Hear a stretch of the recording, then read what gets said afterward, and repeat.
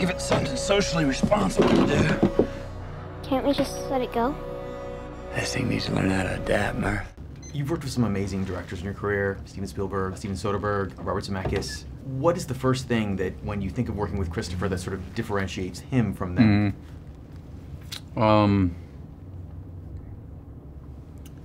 I've never worked with a better leader. I cannot say I've ever worked with a better problem solver. And half of the problems he just solves by pure will, that everything must keep moving forward. Keep moving forward. He never goes backwards. He never goes backwards.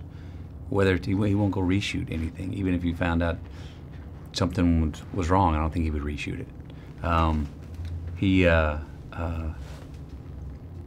Conceptually, he's able to realize things on screen, to actually put them up there in a larger and more awe-inspiring scope than any other director that I know or I've seen. Yet when we were shooting the personal stuff, which this film's full of, it felt like a small independent film. A few takes. He's not a perfectionist. I thought he was going to be a perfectionist. He's not a perfectionist. He actually wants the imperfections. And you take as much time as you need. But he also has a great sense of humor, which not many people know. He's got a killer sense of humor. Which is really funny, because the other night I heard at the American Cinematique thing, he said that you actually, people think you just are sort of funny and carefree all the time, and he thinks of you as very serious. He didn't find me funny at all, he said. Yeah. Well, we were both very serious. And in our seriousness came some of the things in hindsight that I found his humor to be really witty and dry. So, you know, it's a very personal story for him. His brother wrote it. His wife's producing it. He's got a daughter himself, you know. And I think it shows. I think it showed when I first read the script.